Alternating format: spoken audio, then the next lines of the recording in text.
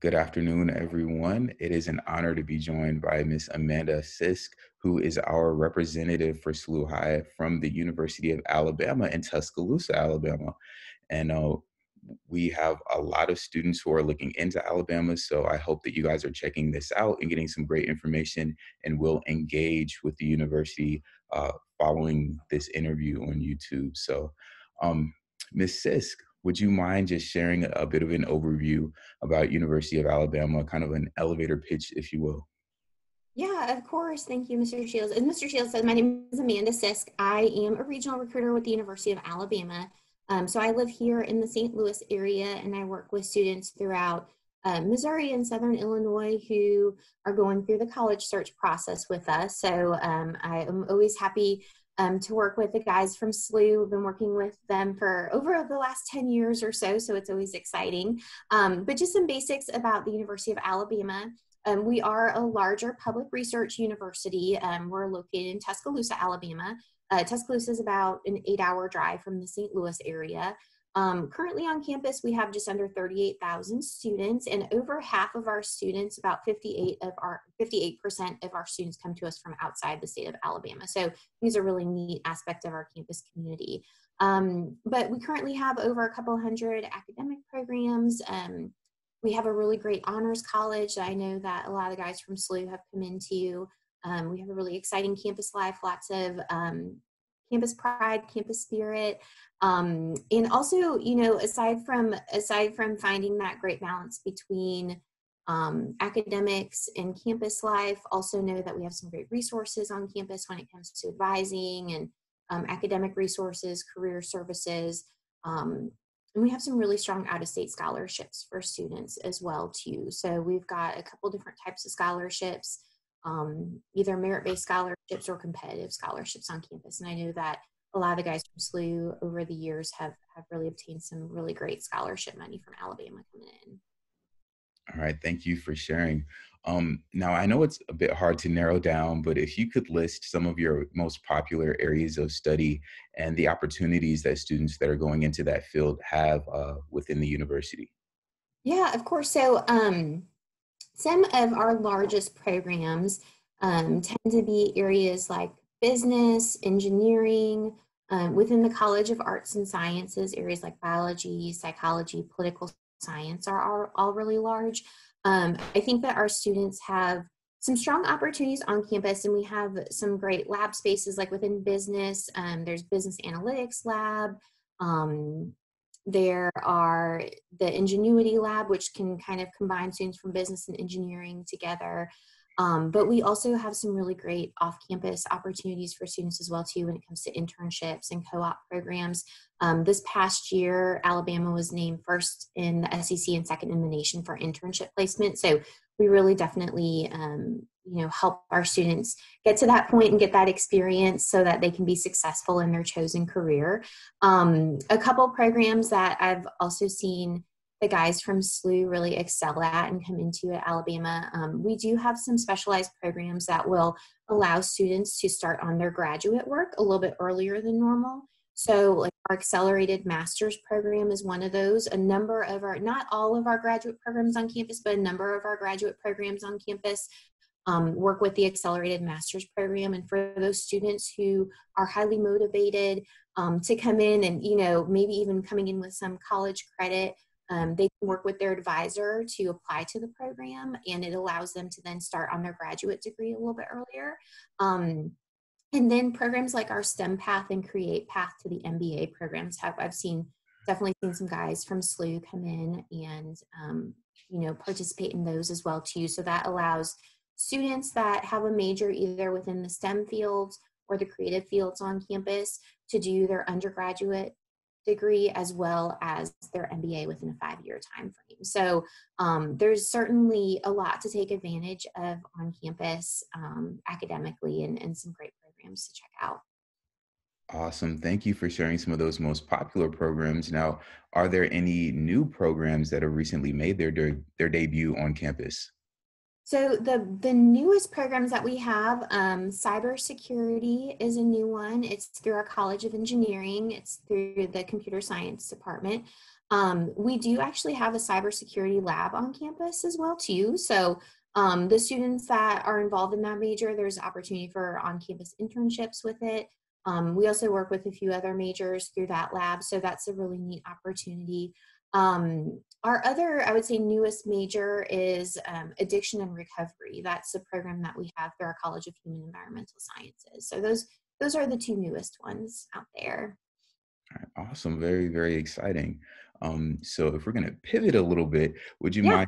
mind elaborating on some opportunities that students have to get engaged as early as freshman year? Some great student organizations that many students gravitate towards, fraternity or sorority life, or even the opportunity to just go to some ball games. I know it's extremely popular on campus, but could Yeah. you elaborate a little bit on that student engagement aspect? Of course, of course. I think that campus life at Alabama is certainly one of our strengths. There's a lot of excitement throughout the year on campus. There's a lot of great things that students can get involved in. We have our big activities fair. It's called Get On Board Day. The first week or two that classes go on, so that's a great opportunity to start the year off and start being connected with our student organizations. We currently have over 650 different student organizations on campus. So whether students are wanting to get involved with student government or volunteer type of organizations or organizations within their academic colleges, there's a lot of great opportunities. We do have a great Greek life on campus too. So if students are thinking about joining a fraternity, that can be a wonderful community to be a part of on our campus as well. Event wise, anything from athletic events to music, theater, arts events to events within academic colleges. Some of the biggest ones, our biggest events throughout the year, things like homecoming, dance marathon is big. There's some really neat things that students can do. I think we have a really full events calendar throughout the year, so I think it's hard to get bored on campus for sure. Awesome. Thank you. Thank you so much. And with SLU being a Jesuit high school, would you mind elaborating on the university's Newman Center or any opportunities to still continue practicing faith on campus? Yeah, of course. So, with Faith on Campus, right now we have over 20 or so different faith-based groups on our campus, and Bama Faith is the area that kind of helps provide an on-campus connection to the different groups locally. Um, for students that are wanting to continue on with their Catholic faith, we do have St. Francis of Assisi Parish on campus. And along with that is we do have the Sabin Catholic Student Center. That's our Catholic Student Center on campus. The name might sound familiar. Coach Sabin and his wife actually donated money to start up and rebuild that student center on our campus. And so it's the new center is just a few years old. But we do have like the Bama Catholic Student Organization. There's lots of great ways to get involved.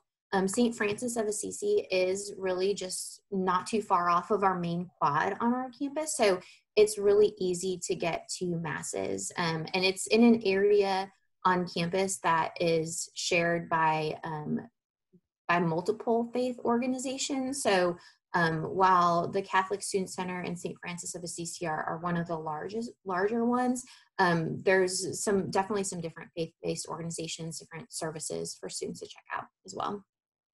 All right, thank you. And then my last question is, are you currently allowing campus tours? And if not, how would be the best way for students to engage with the university at this time? Yeah, of course. So we have a couple options for students.